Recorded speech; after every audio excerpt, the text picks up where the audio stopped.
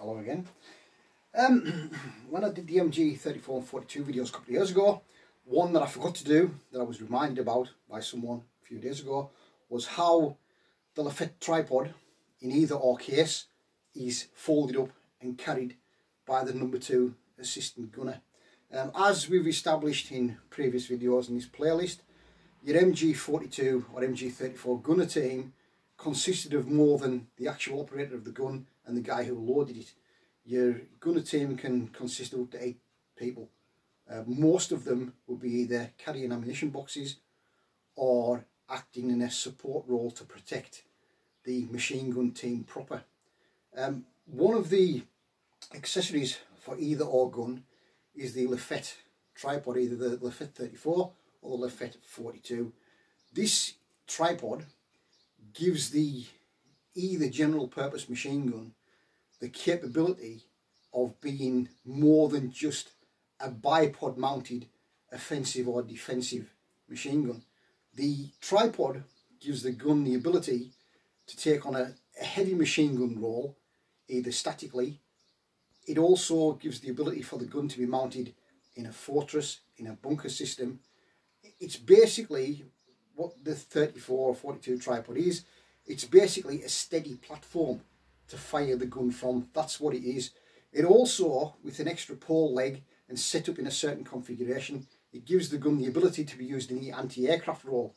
Now, as we know, the first gun to come out is the 34, supposed to be replaced by the 42. It never was. They both serve side by side. Some accessories fit either or guns, the drum mags, the normal belted ammunition, things like that.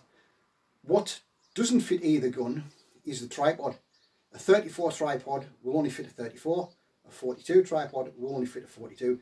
They both go up and come down in exactly the same way. They both come together in the same way. However, the 34 tripod is a more elaborate piece of machinery, a bit like the 34 machine gun itself. And then when the war got underway proper, they decided to ease the manufacture of the 34. Out comes the 42. And it's the same with the 42 tripod. The 42 tripod is a simplified version of the 34 tripod. But in spite of it being a simplified version, the 42 tripod weighs 1 full pound more than the 34 tripod. The 34 tripod comes in at around 44 pounds, whatever that is in kilograms. So the 42 tripod is a pound heavier. So it must be made from heavier gauge metal. What the two tripods have in common is when they are taken down, that is to say when they're folded up for transport, they are carried backpack style by the assistant gunner. What the two tripods have in common, apart from holding either gun, is that they come complete with shoulder straps, so they can be carried backpack style, and each tripod on the front leg has 2 buffer pads, either leather or canvas covered.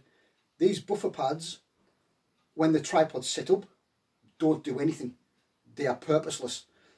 When it's folded up for transport, those buffer pads go against the guy's back who's carrying the actual tripod. The tripod, when it's carried, is very well balanced in spite of the weight. The front of the straps have 2 additional little lugs on them, so that when you're walking over heavy ground, you can grab those lugs and readjust it accordingly to suit the ground conditions. So when the item is worn, this is what you see against the wearer's back. Okay, what you have, now you see those 2 pads. These are the shoulder straps. Those 2 pads, which are useless when the gun's set up, those act as buffers against the carrier's back when they're worn.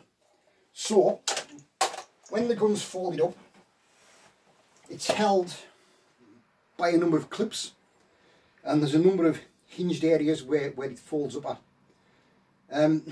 When it's unfolded, the proper procedure first is to fold over the back legs, which they're hinged to fold forward, and then you unfold the front leg. When you've adjusted it to whatever height you want, you then, in the case of the 34, you pull the body up that the gun sits on, because where the gun sits, the firing mechanism is actually hinged in a way that when the gun's folded, that firing mechanism falls under the frame when it collapses on itself. So if you look at, how can I do this? There we are. If you look at this area here, you can see, right, that's where the gun sits. Now, all the firing mechanism has been folded forward and it's now resting under here. So this lifts up, the firing mechanism with the range table hinges outwards. So we'll put this on and you can see how it's worn. Now ordinarily, with a group of 8 machine gunners, obviously one of them would help the number 2 assistant gunner put the item on. But as it's just me, we shall give it a go without kind of knocking everything over. So that goes there like that. And this is 44 pounds. That goes there like that. Get up, that's it. And you see what I mean about these adjusters? Once it's on, you kind of give it a bit of a jiggle. And that's your kind of holding on things. They're also looped like that, so you can put your hand through them. So you can kind of keep balance when you're walking over rough terrain. Now, if I stand upright, it's fairly comfortable. All the weight is evenly spaced down the back. There's not one section that's heavier than the other bit, funnily enough. And those buffer pads at the back really do help as well, because it keeps the metalwork kind of away from the body a bit. So from the side, looks like that. And from the back, it looks like that. Now you can see how it will be easy to access various equipment the number 2 will be carrying. Now the number 2 would either be carrying 4 ammo boxes, 2 in each hand, or 2 ammo boxes in one hand and maybe his K98. Now he doesn't have to carry his own rifle because there's always enough people around him to protect him and the gun. And obviously other people will be carrying their own combat equipment and additional spare barrels in containers and things like that. So there's a lot of people to a machine gun team, irrespective of what you actually see in the movies. So this is how it's actually worn. It is quite comfortable to wear. 44 pounds. So what we'll do is we'll put this on the ground and we'll rearrange that camera so it's pointing downwards, and we'll have a go at folding it out. Now this could go right or it could go wrong, because I'm at an age now where you forget where all these hinges, clips and buttons are at. So it is quite an elaborate affair, so maybe in hindsight I should have done the MG34 one. But this will give you a good idea of how it all goes together. So we'll take it off again, avoiding killing myself. Right, so we'll put that on the ground. So that way on. Yep, that's where I need that to go. Right, so we'll adjust this camera to go over here and to point in a downward facing position. Yeah, that's about right, I think. I'll do. Now then, so the legs, that's the front of where the gun goes. Barrel, all the working bits. The back legs hinged here and here, folded over forward.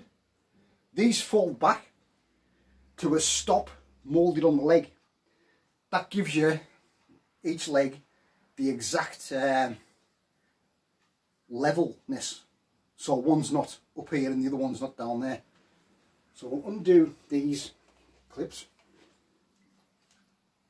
and we'll pull that one out. Now that leg won't go any further down. I'm probably going to set this higher than it would actually be used in combat. So that's one leg done. And the other leg, undo that. That comes over, goes down to the stop. Now you see that can't go any further. We'll do that up there. Now the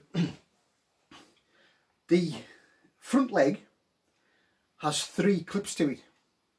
It's hinged at the front to fold back under, and there's a clip there which holds it to the frame. that clip locks it to the frame. When it's undone, there's also an additional clip which extends or retracts the height of the front leg. The back legs are one piece, they're not adjustable. The front leg has a kind of tubular sheath where the leg goes into, so the leg can actually move up and down to get the height. That's for kind of uneven ground.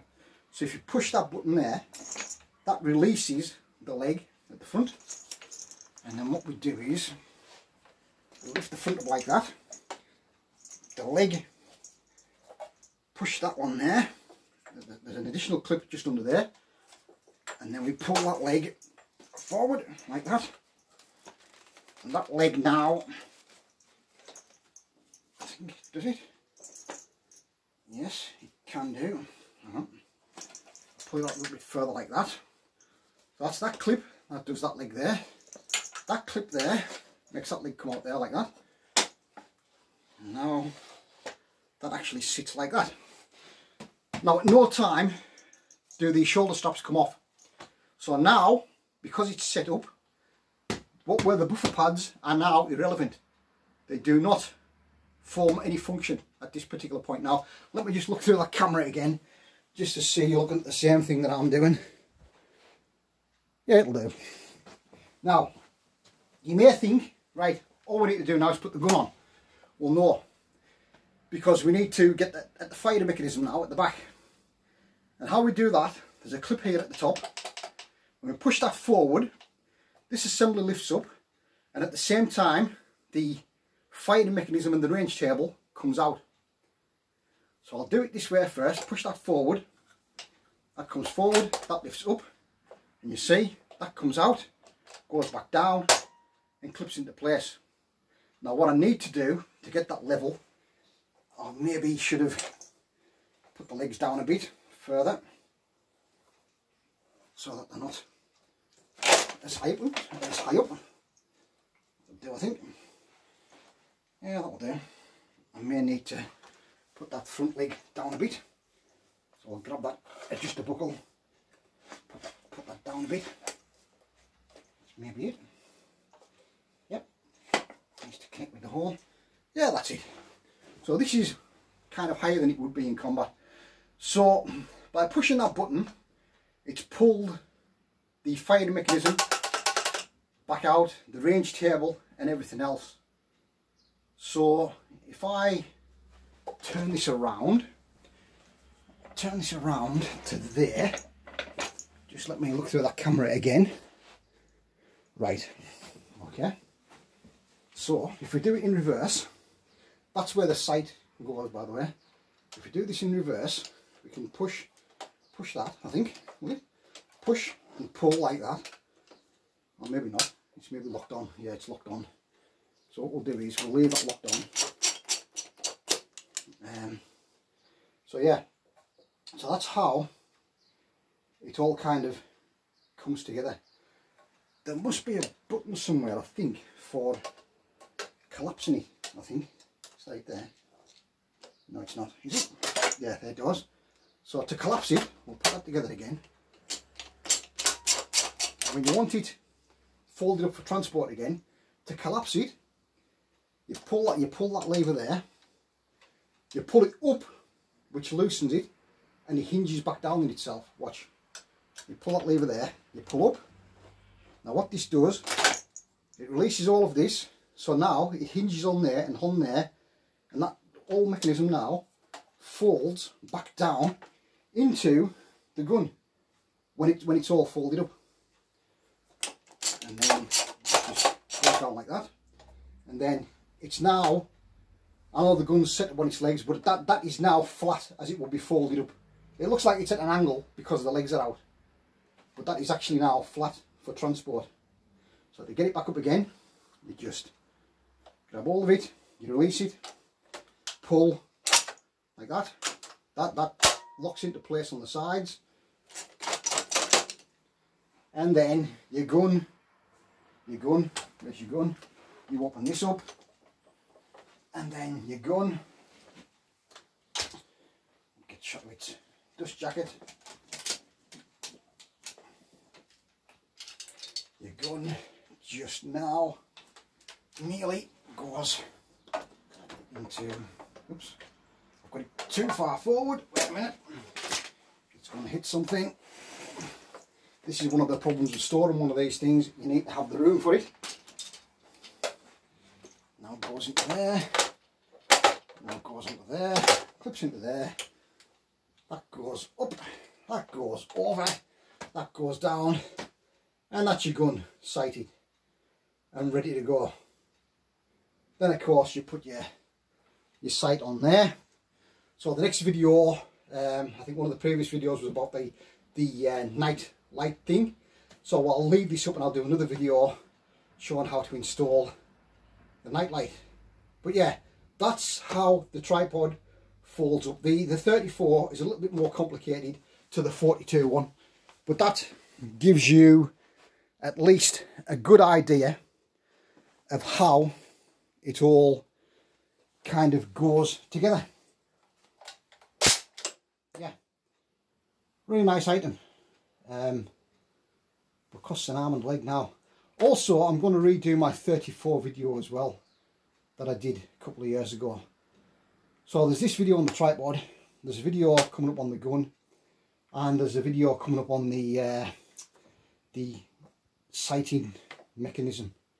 So we'll see you for another video. And obviously the way the tripod went up, it goes down in the reverse way. There's no point me showing you how it all goes down, but yeah, it all goes down in the same configuration. So that's how the Lafette tripod is folded, unfolded for transport and use. Bye for now.